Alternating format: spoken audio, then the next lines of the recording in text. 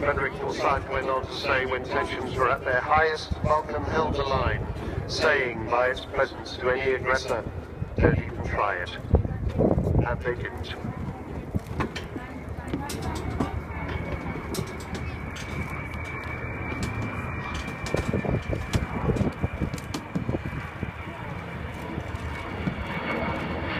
On bay doors opening, there you see the capacious Bombay.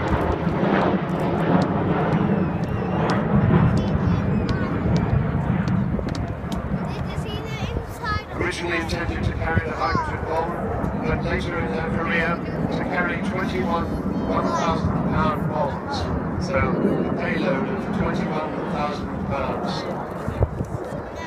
And it was that payload that right at the end of her operational career in 1982, Vulcan 607 took from Ascension Island all the way down to the Vulcan Islands and bombed the runway at Port Stanley when it was occupied by the Argentines.